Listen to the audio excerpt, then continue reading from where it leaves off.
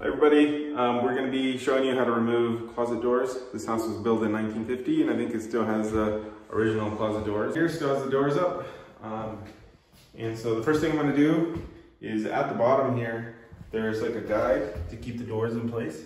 And so I've already started removing the screws, but you can see there's 2 screws there that just come out like that. And then this thing just slides off. There you go. And then up at the top is the rail where it glides on. And so it just has a screw here at the bottom below the wheel that you'll want to pull out. I'm just pushing it out enough to where I can pull the door up. And so I already removed that screw. So you can see here, it just pops right out. And then there's one on the other side as well, and then one for the other door.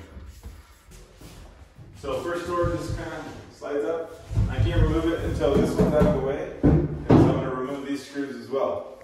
All right, so both doors are down now. Okay. And so you got to be careful here not to stretch your floor or hit the top.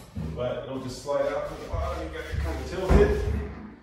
There's one of them. And then the other one will come out just the same. And up here at the top, you'll see some screws. Those are flatheads. And so those are just gonna come off one by one, and then this rail will come down pretty easily. One screw left here, then I'm just gonna pull out and show you how easy this comes out. Push just wants to fall down, so you wanna hold it so it doesn't fall on your head. And then just remove it like that, that's all.